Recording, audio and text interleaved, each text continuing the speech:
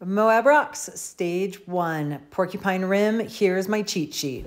I am getting ready to leave for Moab Rocks, one of my favorite season openers. And I think this will be the 5th year, maybe just the 4th year.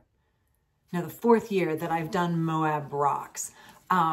And I love this race, and I thought I would share with folks who've never done this race a little bit about each stage. So today I'm going to talk about stage 1, and that's the Porcupine Rim stage. This day starts off usually pretty chilly, and getting into the start grid starts happening really early. If you're like me and you really like to warm up and maximize that for race day, it's a little challenging on this day because you really need to be in that start grid like 20 minutes early. So your warm up, you're going to lose a lot of it. It's okay. Just know that's what's going to happen. If you are lucky enough, which I never am, to have people around supporting you, wear a down coat to hang out in that start grid. It gets pretty chilly, and then hand that off to somebody. Maybe I'll find somebody to help me out this year. Whatever. So start goes off. It's a neutral through town, through a few corners on some pavement. But the pace ramps up really fast. And if you are one of the super fast guys and you're going to be challenging to be one of the first people onto single track, you definitely want to go with that group. But for everybody else, you've got a lot of time to sort things out before you get on single track. I got to look up the mileage. But it's like, for me, I think it's like an hour 20 of riding before I turn onto the single track. I'll have to check that too. But anyways, you start off on pavement, it kicks up, it suddenly turns into gravel road. It's really nice. That first little bit of the gravel road is actually not very steep, so you can kind of catch your breath after that initial really fast start. But everyone's going to be kind of getting sorted out. So if the pace is too high, don't be afraid to slow down. There's going to be lots of groups behind you. You're not going to end up isolated. You're going to find people to ride with going up the road to the top of Porcupine. So make good choices for you. Do know that there's like around mile 9, that gravel road does kind of flatten out a little bit. Enjoy that because it's going to kick back up and get steep. Some beautiful views though.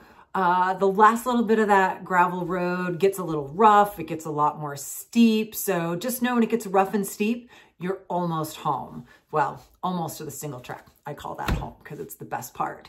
So there'll be aids people up there. If you have some problems, you can sort it out. If people have support, oftentimes their support people, meet them there to like ditch clothes, refresh water.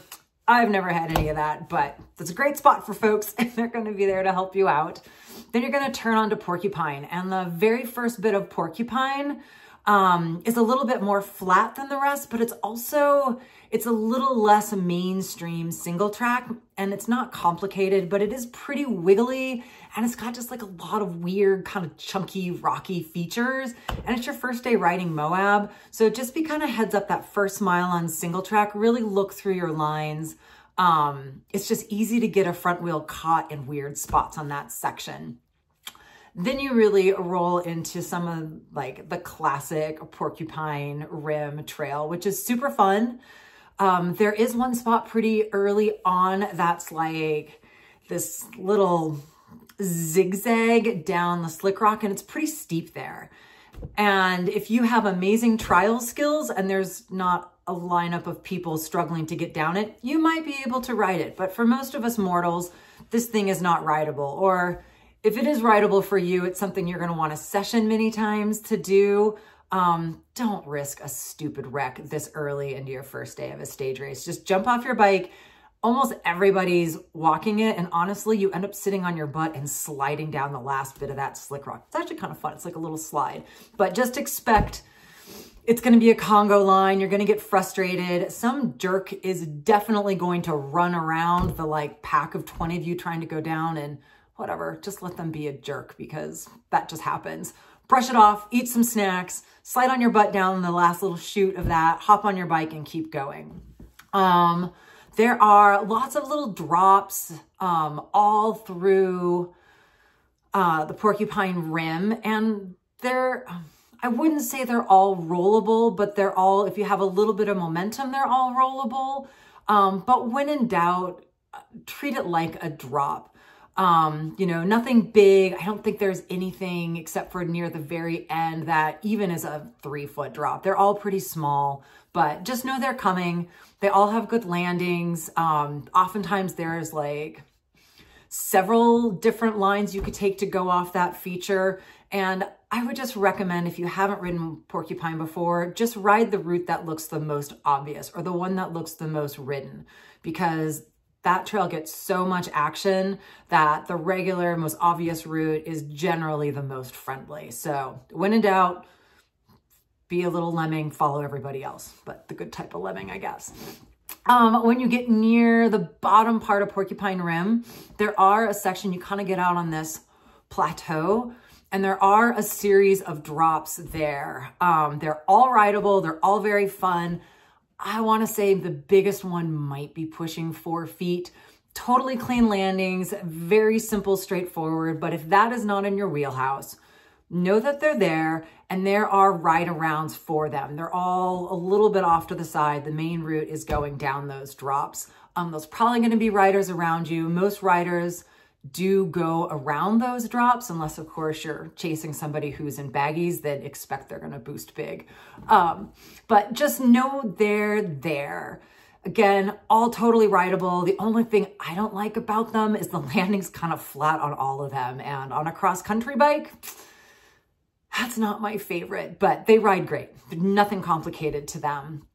You're going to pick your way down.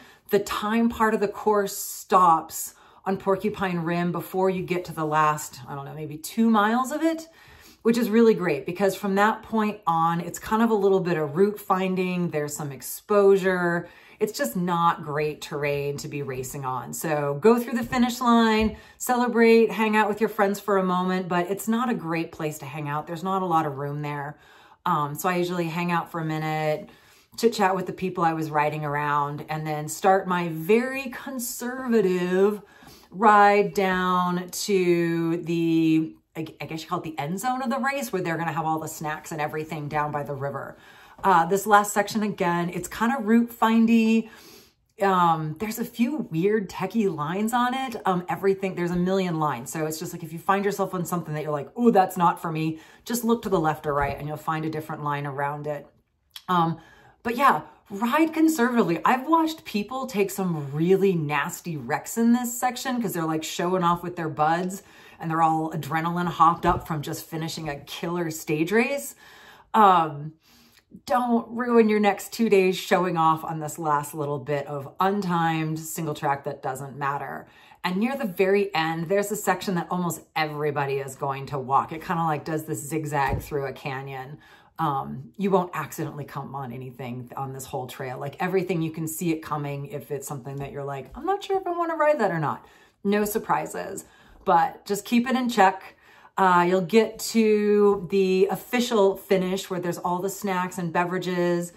Enjoy your time there, get all fueled up. That's the place to hang out, take care of business. And then just know you've got probably like a 15-minute gentle spin back into town to get to the start where your vehicle is going to be. So just prepare for that. I always grab a whole bunch of snacks at that finish area. I actually I ride the whole race with a little Ziploc bag full of my protein drink, and I shove that in a bottle and drink that on my gentle spin back to town. There's great donuts on your way, so maybe you want to bring some cash to hit the donut store because it closes really early, like maybe like 1 o'clock. I don't know. It's like, I can't remember the name of it. It's like, it's got a rooster on the front of the building and it's on Main Street. Awesome donuts. Highly recommended. Anyways, that's kind of my notes for stage 1. Yeah, it's really a fun day. If you have the ability, if you get down to Moab a day early, I highly, highly, highly recommend shuttling Porcupine Rim. You don't want to ride up that gravel road. There's nothing to be gained by doing that except for getting yourself really tired.